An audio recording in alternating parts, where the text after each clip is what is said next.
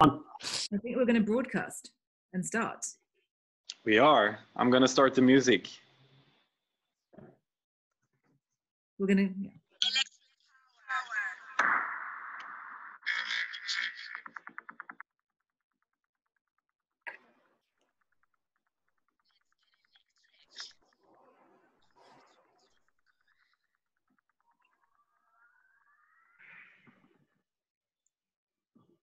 Okay, I think we'll start.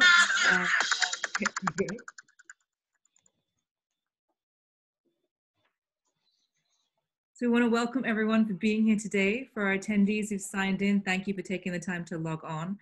And we're very happy to have 4 excellent panelists with us today to discuss mobility as a service.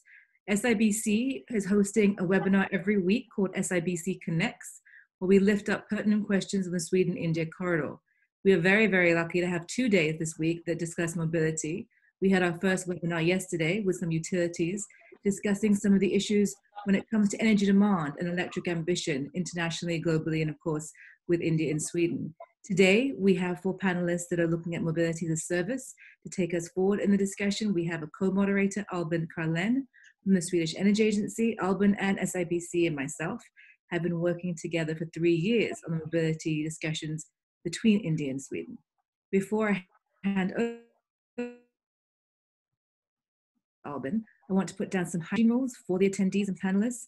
We are recording, so anyone who wants a copy of the recording can get in touch with us and we will send it to you. We also have a Q&A panel at the bottom of the window, and we ask our attendees, please, as we go along the panel discussion, to put down your questions, who you are, and if there is someone on the panel that it's directed to let us know. At the end of our panel discussion today, we will lift up the Q&A questions from the audience. We did not get a chance yesterday to do that, and we are committed today to making sure the audience and that their value is made felt in our discussions today. With that, I hand over to Albin to take us forward. Thanks, Arati. My name is Albin Carlen, as stated. Welcome, everyone. I represent the Swedish government and the Swedish Energy Agency. And I'm here to let you know that we are here to support and continue to support the discussion between India and Sweden in the mobility and smart grid space. We have been working with promoting collaboration between our 2 countries in the energy space in close partnership with CII and SIBC and many other Swedish and Indian organizations. So we want to see more Indian and Swedish companies doing business and collaborating together. We have a long track record of trying to promote that, and evidently so, it has given results. For the smaller companies, we have a program called India-Sweden Innovation Accelerator, and it continues to offer a way in for Swedish companies and SMEs who would like to connect with Indian counterparts. And that leads to business, and mobility, of course, is one area that we are keenly supporting. And there are more opportunities coming. Now we are lining up a call together with DST, Department of Science and Technology in India, encompassing 5 million euros. And it's set to open in a couple of weeks. So these seminars and calls, they're also a way for us to connect with you out there and make sure that we get really, really good applications when the call opens. So stay tuned for more information on that as we progress during this webinar. And you are, of course, very, very welcome to ask questions to us during this webinar, but also connect with us afterwards, and we'll let you know more information about that. Great, so I'll start the questions. And what we'd like to do today is try and divide the forecasting and answers from the panelists between what's happening now and what you see happening in the future in a post-COVID economy, in a post-COVID world. So if we start with what's happening now in the various fields that you're working in and the roles that you take in the electromobility shared mobility ecosystem, what is happening on the ground in terms of your business model, in terms of your footfall, in terms of the reactions and impact that COVID has had on you? We start, of course, with Anil, with Clean Motion. Anil, you're on the front line, really. Since the 24th, India has been under lockdown, and so there has been 0 footfall. And Anil, of course, is the CEO of Clean Motion India, one of the country's first electric three-wheeler pilots and commercial vehicle outlays. You've been running the Cyber Hub route, so everyone in Delhi would know you very well and would know Yes. Clean Motion very well. What's been happening now? What's Clean Motion, what's the impact since March 24th for you? Yeah, so basically, our business is completely offline. So we have to depend on real customers, or what we call real commuters, and they currently have vanished. So neither are people going to office, and neither are people visiting malls. So we've had to shut down along with the malls because, all the commercial hubs like Cyber Hub and Cyber City, people who've come to Delhi would be familiar. So there's about 600,000 people who work in Cyber City, and then we work with very high footfall malls. So these operations are shut, but they will open sooner or later.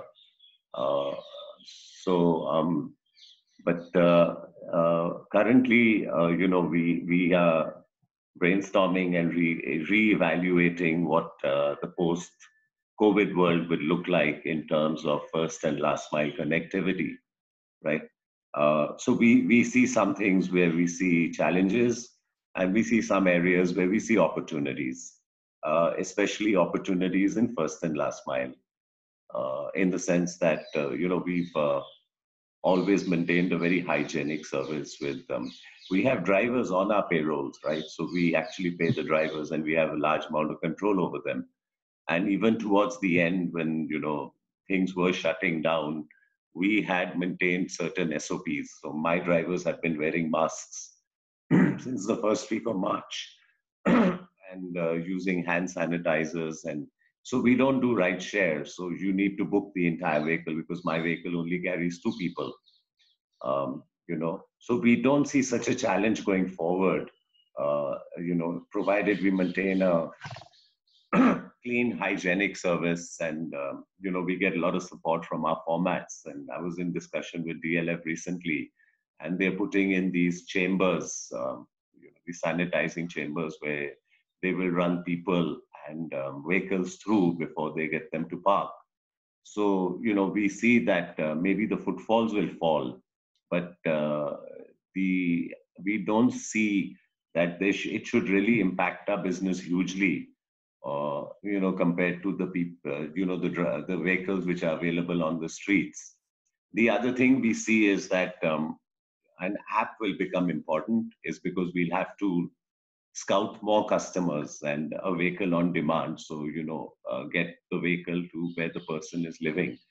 We did this with a call center, but we actually have been talking to another Swedish company which is carrying on a pilot with around 50 or 60 ZVs in Stockholm. And we're trying to get them to India and integrate their app into our service, which should happen seamlessly. That should take a month or 2. So we plan to do that while we are shut down. And the other thing I think which we had discussed is the big opportunity now, especially now for artificial intelligence, because contactless mobility would, I think, play a big role going forward. I mean, and it's the right time to establish proof of concept and get the government working on it, because the government will obviously be looking at be more open to new ideas, where, mobility does not create more victims, but gives the commuter a high level of confidence that he's commuting in a clean, safe, and reliable vehicle. So I think going forward, we would probably be looking at this as a service for short commutes. Thanks very much, Anil. Your message sounds very hopeful, although you have a difficult situation right now. We will dive in more into the future in a little bit, but before we do that, I would like to hand over to our next speaker, Miss Charlotte Eisner, and you are the tribe leader at NEVS, and a really established name in Sweden when it comes to the electrification of the automotive sector. And NEVS is former Saab Automotive, and it's the technology forerunner within Evergrande, a developer of mobility ecosystems and smart cities. And now on your agenda, we'll find stuff like launch of P2P car sharing services, self-driving vehicles, and connected electric cars. So you're really in the future business. So I would like to ask you as well. I mean, if we focus on the right now, what can you tell us about your current operations? Yes. Being an automotive supplier and provider of cars, it's very fascinating to also now be owned by a property developer, like you mentioned, because this gives us a lot of areas where we can develop services suited for the world we're in right now with the COVID-19 disease and everything. I would say the key words that we are working around are access, and that is giving people access to mobility, even though they might not want to own their own car. Also providing access for vehicles to enter into properties and garages that are locked for public use, thus creating a sharing platform for vehicles and mobility services. So access to space and also access to vehicles is the business we're in. And the car sharing service that we are launching is based on the fact that we're using cars that already exist. So we are not in this time adding vehicles to the cities, but using the vehicles that are already there, owned by either companies or car dealerships or privately owned cars.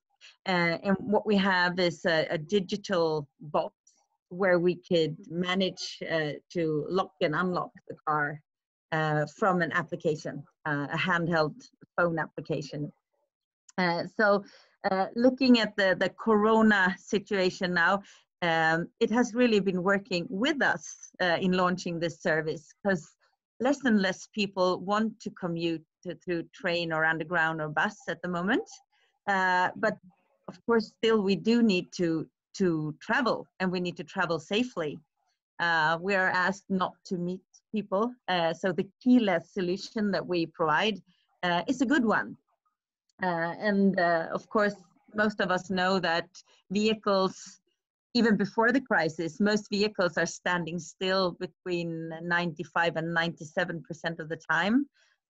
And the take we have at this moment is to utilize the vehicles that we have more, up to 60%, so that we could retire them and sort of recycle them faster, and then have more energy smart vehicles on the street, electric ones or fuel cell ones.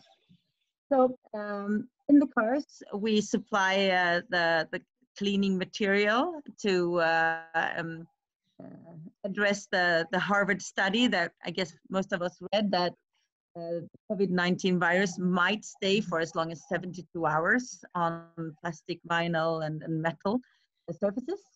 And if we want to have an efficient use, sharing cars, this is something we need to address. But we're also looking to help in the would say closed society. So we're creating mobility clubs. Either you could start a mobility club where you live in an apartment building or a rented house or in a close neighborhood.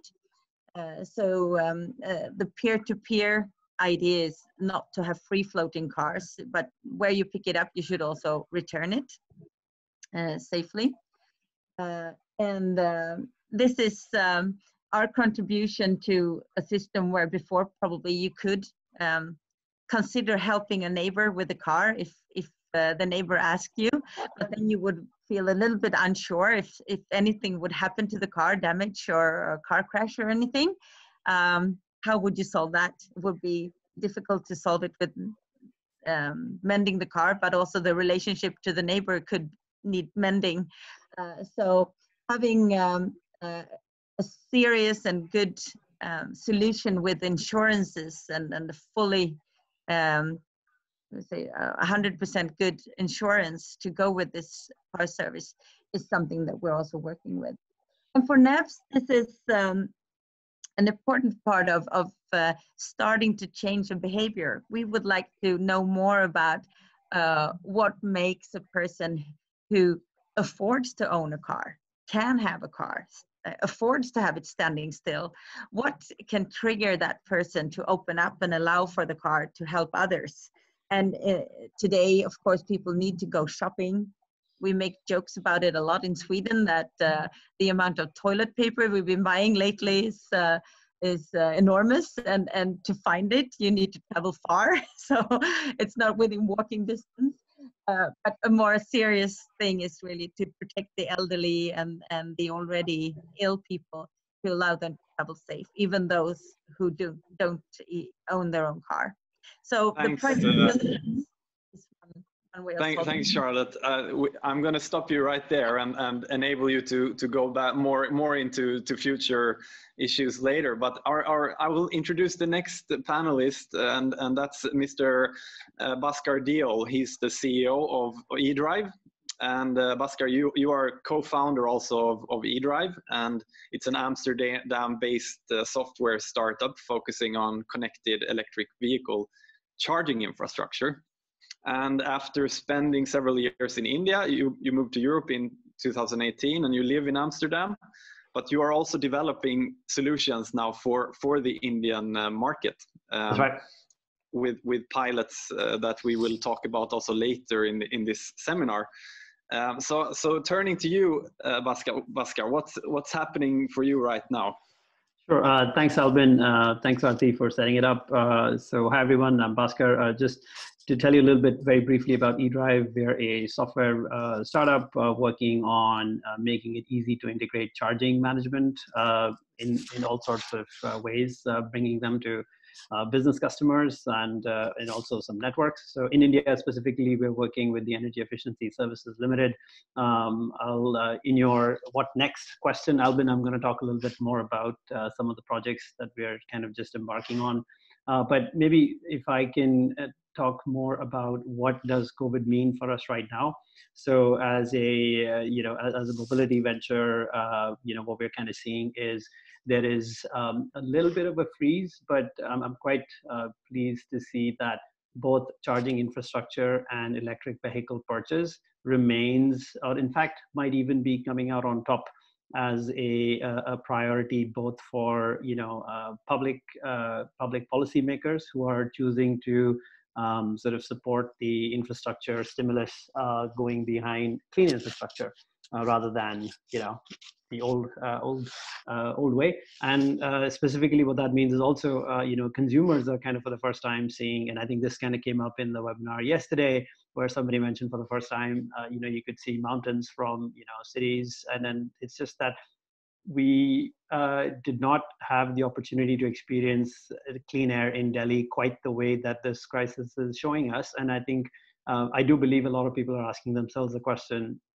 well, this could be a reality, and we could have clean air like this. And as someone who lived in Delhi for 7 years and annually ran the half marathons during the times when the air quality was the worst, I would really like to see that happen. And it's not just me, it's a lot of consumers, and this is not research just in India. Recently, I've come across publications across the globe where more and more people are saying that this experience is kind of motivating buyers or even first-time buyers who are considering buying EVs to look at this purchase. I want to say a couple of things. The infrastructure boost will definitely work to the advantage of electric vehicle charging, which we all know is one of, is kind of often raised as one of the key barriers to EV adoption. So I think that will really help take us a long way, both in India and also elsewhere. The other thing, and I know Anil talked about it a little bit, and we're going to hear from Shilpi in a minute, it's quite clear that fleets are the most attractive segment today for electric vehicles, whether it's two-wheelers, three-wheelers, or even taxi fleets.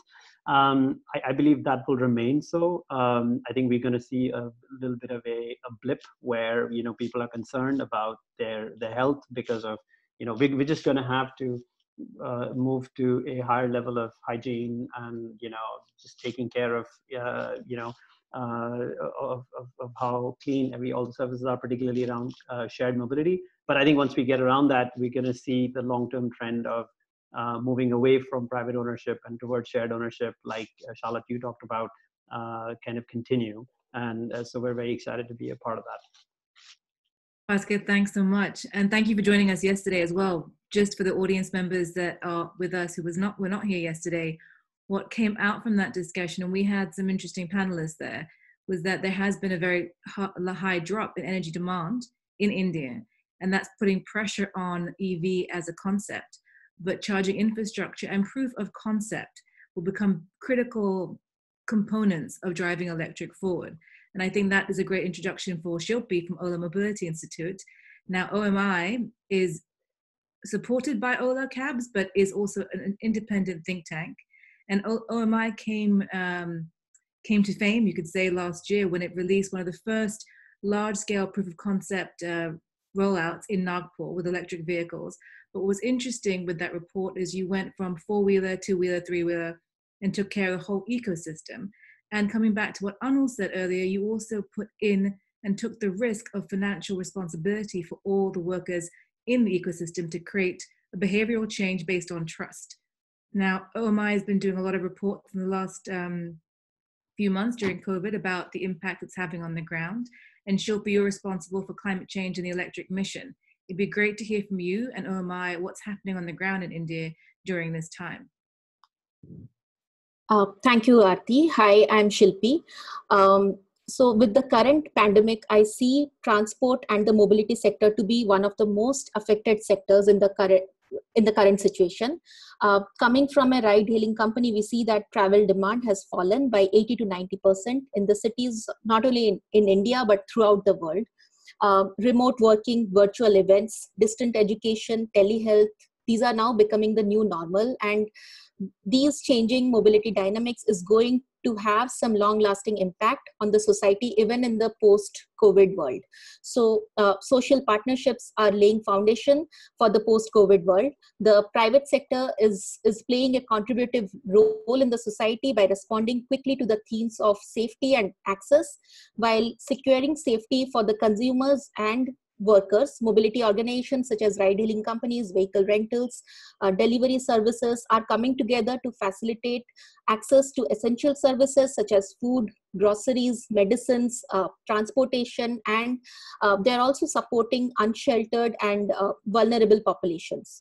So mobility services are leveraging technology and their agile workforce to ensure safety. These days, public transit services are more focused on digital ticketing and payments, digital tracking of passenger occupancy to enable physical distancing, frequent disinfecting of all surfaces.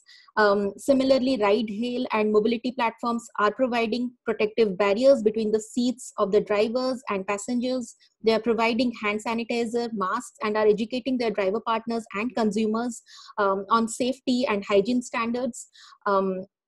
At Ola also, we have introduced a new mobility category called Ola Emergency in over 15 cities in India. And through Ola Emergency, Ola is providing convenient, reliable, and safe transport services at a very nominal fee for all the non-COVID related medical trips, and is working with various authorities to help and support the healthcare workers for the commute purpose. Yeah, and we'll talk more around this as we move on with the discussion. Thank you very much, Shilpi. We'll dive more into what you are doing in a while and the new scenarios in the post-COVID world. But now turning to our panelists for our second question here, we are going to start looking ahead a little bit more. I mean, you are already living in the future, but do you think that anything will change in the post-COVID world, where, for example, trust, we know, will be a very important factor going forward? So I would like to turn to you, Charlotte. I mean, you have lifted behavior very strongly, for example, and you have also highlighted the different tools that you have in your toolbox. How do you intend to move ahead in this new world? Yeah, the future scope of NEVS is to create an ecosystem with seamless solutions, everything from micromobility, the last mile solution that Anil was mentioning, and to provide routing and optimization of mobility. And of course, this will be one part of solving not having people standing still in one place waiting for a bus or waiting for the underground to come. But instead, we would like to add self-driving vehicles to the cities and route them. And as we heard from Bhaskar and then Shilpi and all of the panel, we see this as the future, that we could customize mobility, and not only for people, but also for goods, and also combining moving goods and people. And to that also adding solving the grid problem that we might have with power, enough power for the electric vehicles. So in only 2 to 3 years' time, we will present to the market self-driving vehicles that in the morning, before and after work hours, they will commute and very efficiently, free-floating and also route-based, bring people to and from work. And for the rest of the hours, these vehicles will either be transporting elderly or sick people to sick beds, like complementing the healthcare with transports, safe transports, and also providing mobile conference rooms as a complement to this, where we are all digital. That could be a combination of digital, like screen and mobile conferences happening in our vehicles, and so on and so forth. And these vehicles, of course, will also be mobile energy storages that could be called to, say, a hospital, or another industry building where they have a short time lack of power. And we could, everything, it's a free market. If it's more efficient to use the vehicles as a mobile energy storage for a few hours during the day, that will happen. So to have this, I would say, 360 picture of what the city needs to solve is what we're trying to do. But of course, this this asks for an openness. We need to share the resources that we have, and we need to provide access to vehicles owned by me or somebody else, access to garages, access to buildings, and this takes time, and it also needs a lot of trust between people you don't know and the people who own, say, a building or a garage where you want to have access. So the technical solutions are always the easiest ones to solve. And I would say that we have them, and together with companies like the one Bhaskar is representing, working with open APIs, finding easy to use applications. A lot of companies are already forefront when it comes to that technology, but ensuring that politicians and decisions makers are supporting us, and that we have a legal system and also a tax legislation that is supporting us, that takes a little bit more time. Because right now we're not really where Airbnb is with rental of houses. That's easy, and you could rent a lot without getting taxed from the first Swedish crown. But when it comes to lending your car like this, we don't have that attractive system today, but hopefully after the summer. So everything is happening very fast. Sounds like you have some lobbying to do as well. Also, yes, it's part of it. Thanks, Charlotte. Very clear. I would like to turn over to Bhaskar and eDrv and I would actually ask you as well, if you can, to comment a little bit more on the grid connection and how to enable that. Thanks for the curveball, Albin. Okay, the grid connection enabling. Sorry, just a question. When you mean enable, do you mean access at all, or yeah, exactly. Access and smooth operations of distribution grids? Sure. So let me answer it in a slightly indirect manner. I would say globally, I mean, this is not just a problem for India, right? The EVs represent a huge potential energy demand.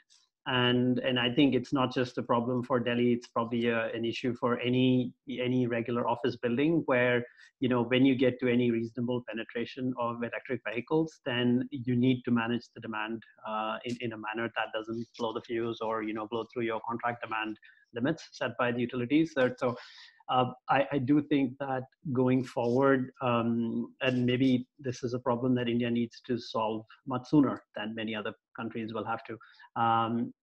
Scheduling smart charging will become almost the first major issue that folks working in the electric vehicle charging industry will have to kind of get around.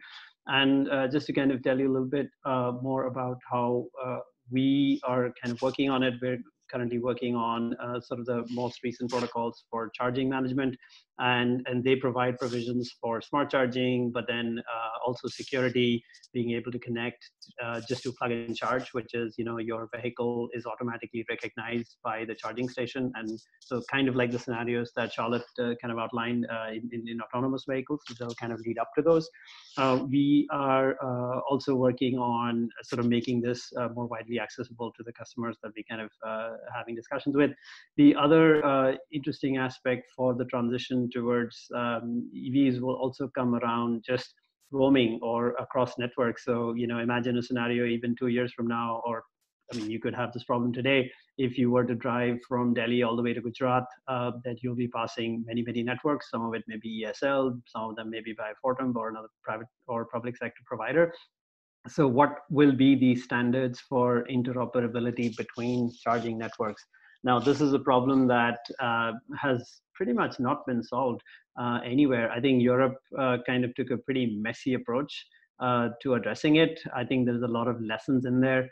In fact, we're just kickstarting a collaboration with the New Delhi-based Council on Energy, Environment and Water, where specifically we're putting together an advisory group from combining of European as well as Indian experts, from utilities, from charging hardware manufacturers, from OEMs, from network providers, to specifically address what should be the approach for India to make EV charging accessible for for consumers, because ultimately then this also becomes a barrier that must be overcome for charging.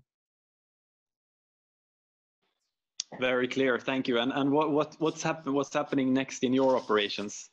Yeah, so we're kickstarting the collaboration with CW, as I just mentioned. That should be, in fact, we would have had a physical event in June, which we had to postpone, as many events have been postponed. So that would have been sort of the original point for that. So I'd welcome and invite all participants to kind of, you know, keep an eye out for announcements around that. Specifically for us, we have been able to use this time to hunker down and do a lot of the product development. We're finding that you know, a lot of the product managers of hardware suppliers who would be very difficult to get in touch with, you know, we've been able to use the opportunity of the downtime and the fact that they're sitting at home to really get access to them. And so we're using the opportunity presented by the crisis to do more of the development.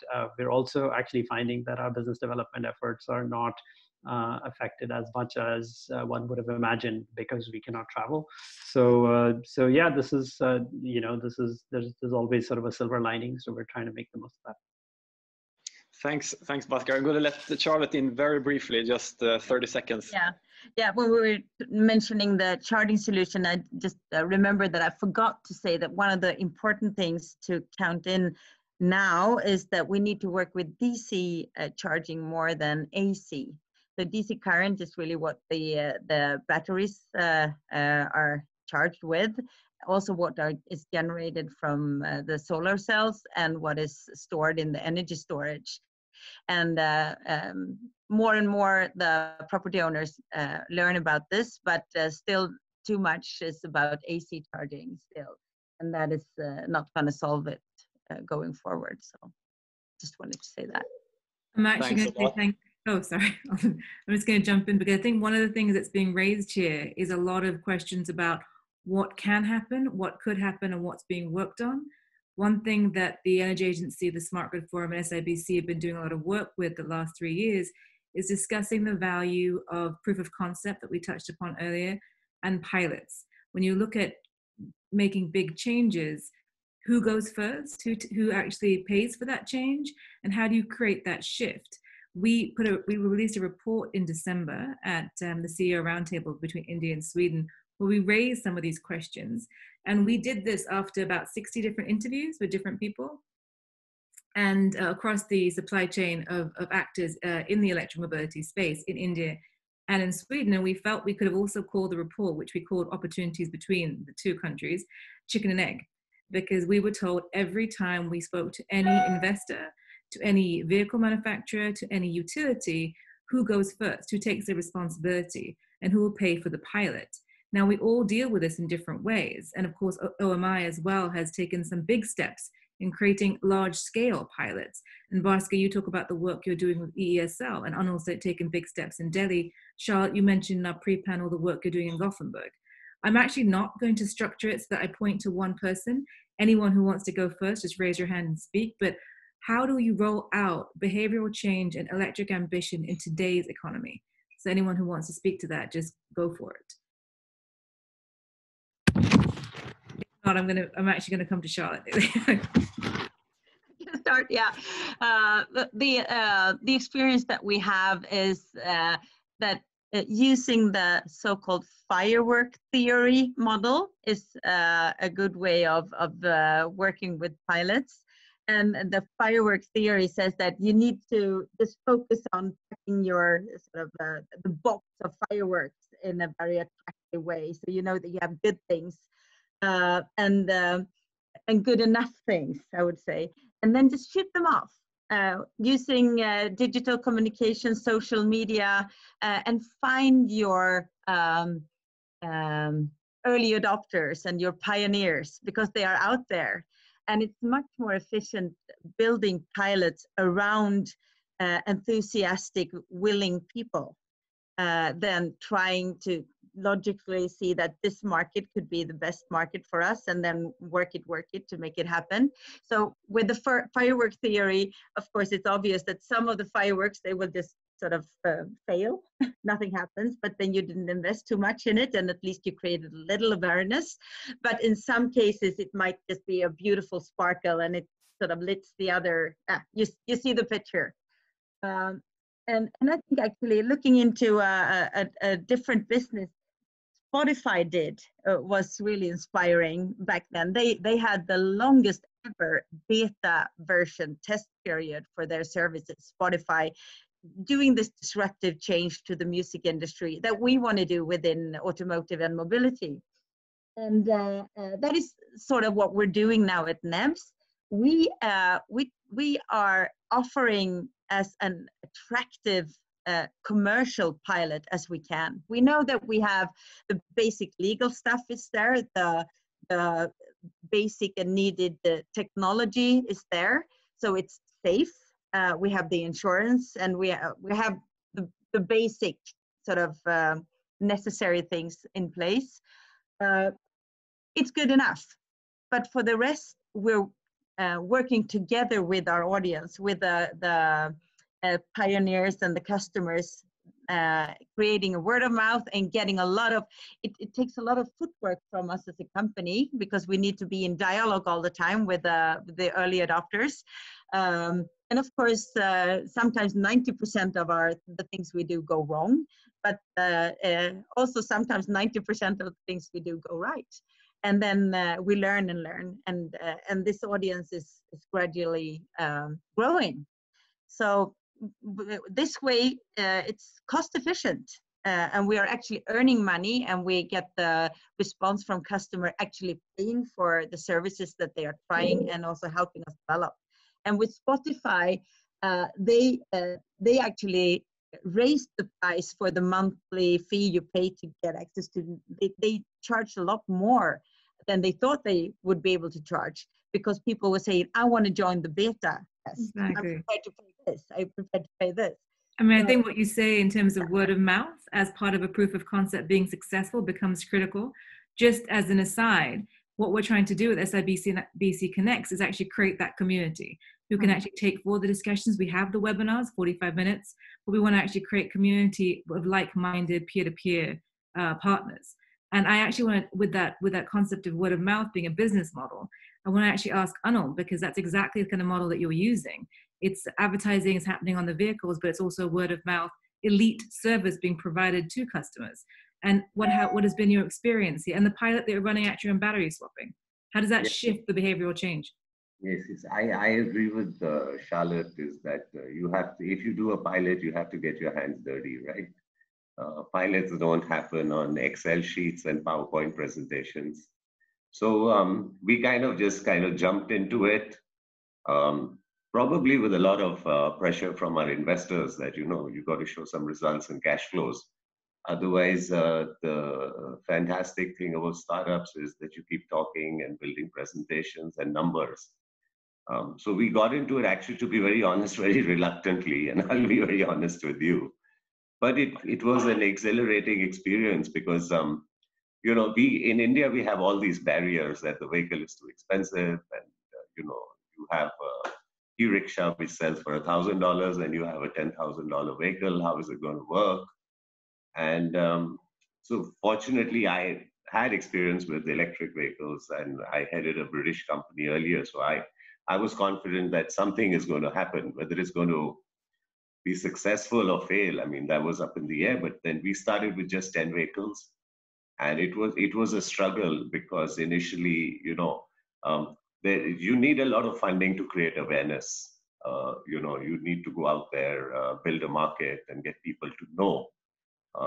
But since we just did it with 10 vehicles and we started building community, and we tried, like Charlotte was saying, we tried certain very unsuccessful operations of getting the drivers up at 7 in the morning to go to the metro and pick up commuters, which didn't happen. And then we found our niche, the timings, and when we have our footfalls, and it was really pretty much done very offline, right? But then we learned that data-driven businesses are far more successful than just shooting in the dark. And then we started collecting a lot of data from our commuters in terms of, we started getting digital RFID cards where they could actually, we started building community membership where people actually took these cards because they were daily commuters and they needed the vehicle in the morning, they needed the vehicle in the evening. And in fact, we did a small pilot with Ola on a commuter profile. And we actually understood the 70% of, it was very amazing. I mean, when we actually correlated the data, the 70% of our commuters were women, And at one point of time, I had the Swedish ambassador telling me you should get women drivers. And we were very unsuccessful. We just couldn't find legal, legitimate women drivers with driving license and commercial licenses. But been around like 4 years now, and we've fairly much understood where we could operate our services and what kind of an ecosystem we can build. And it's basically connecting the dots. So you have a hub and spoke model, and you do, say, a radius of 5 kilometers, and you geofence it. So, your data and your environment is very close. So you have very close communication with your commuters. And then you start moving out to different hubs and building these battery swaps. So you can actually move your vehicle from one hub to another hub, and then to another hub. And over a period of time, you can have an intracity operation where you have 200 hubs in Delhi, and each one of them is connected. And, like Charlotte says, you need real estate. That is key to this business, is you need to have good real estate and trustworthy real estate partners where you can park and charge, put your battery swaps, and create this environment where you're actually offering a very premium service, but at a little higher cost than what you would have to do when you're hailing an auto rickshaw on the road. So that's where we are. And I think post the COVID, if we can leverage our manufacturing and build vehicles, we would prefer not to sell the vehicles, but to operate it themselves, because in manufacturing, the margins are very small. You'd make 10% and your vehicle is sold. But when you actually operate the vehicles, we've understood is that you make money month after month. So your TCO is driven by profitability on a month-to-month basis. So we can delve into that at some other time. But it's mobility as a service, we found, is a very profitable business in India. Actually, that brings me to Bhaskar to give us your point of view. And you've got Charlotte and Anil, who are a little bit more veterans in our discussion today. You are in our panel today, the startup of the discussion, looking at a European-Indian corridor. What would you say we have to keep in mind for the other startups we might have in the audience today, and the AI startups especially, when you're looking at a European-Indian corridor in this area? Yeah. And how important are pilots? Sorry. Well, yeah, I think pilots are, and I think Anil, you nailed it on the head in terms of pilots are extremely important. I think you have to take a data-driven approach. I think it's more and more, I mean, it's not even an option anymore, I would say. I think you're practically flying blind if you're not doing that. In terms of the startups, I do think that India already has a pretty rich ecosystem of, a lot of good innovation that's happening. I think, Ola's here, Bounce, I think probably should be here. We've heard about Blue Smart. So there's a lot of companies taking very innovative approaches to electrification and literally electric vehicles being sort of the core underlying strategy of how they kind of are coming at a particular segment.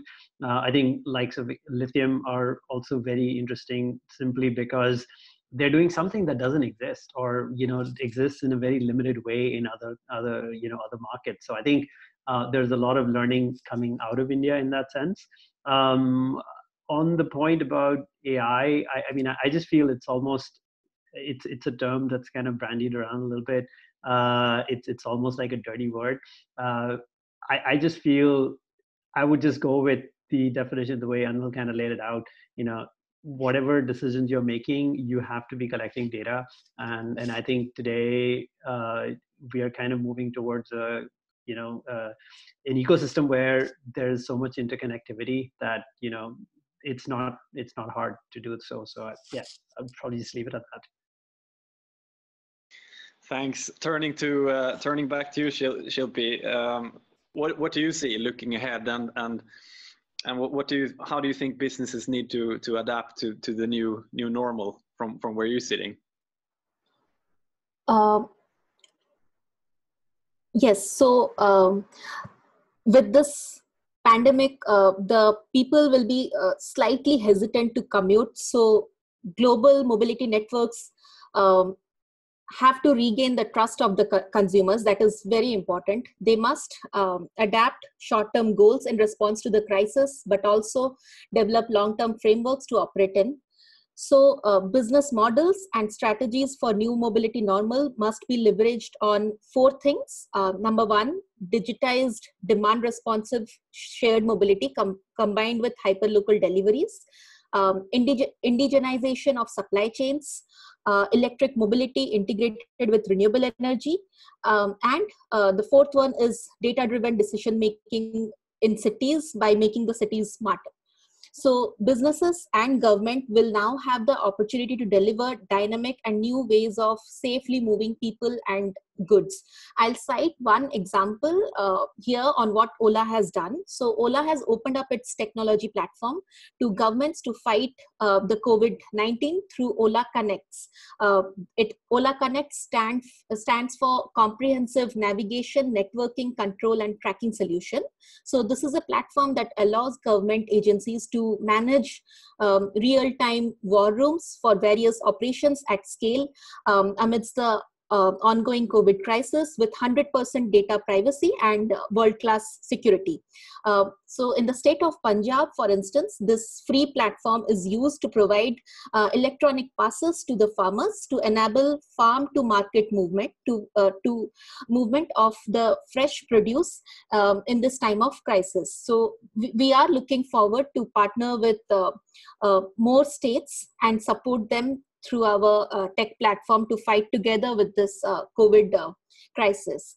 Also in the post-COVID era, we see that shared mobility will make a compelling case as people will avoid discretionary spending to buy new cars.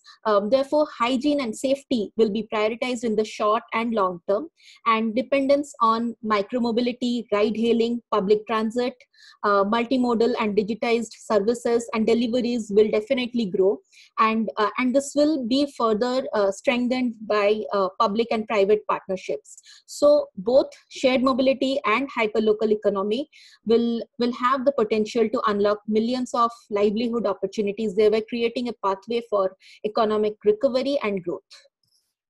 Thanks, Shilpi. Actually, what I want to do before we go to the Q&A and we have one or two questions is turn to Albin, because we talked about how do you take the first step, who should take the first step, and who pays. Albin joins us today both as co-moderator, but with an announcement about who can pay and what they pay for. Albin, would you like to take make the announcement? Yeah, I mean, hopefully we can, and thanks also Shilpi. Hopefully we can make a small contribution to the difficult situation that we're in now through this upcoming call that I announced previously. And we would really like to see, like, on the ground, close to market projects in the mobility and the smart grid space. So it could be connected to several of the things that we have touched upon here, but also it could be connected to storage and integration of renewables or distribution grid management. So it's a little bit broader than what we're discussing here. But I think all of these questions are connected, as we have heard today as well. So we would welcome, like, holistic projects, but concrete projects.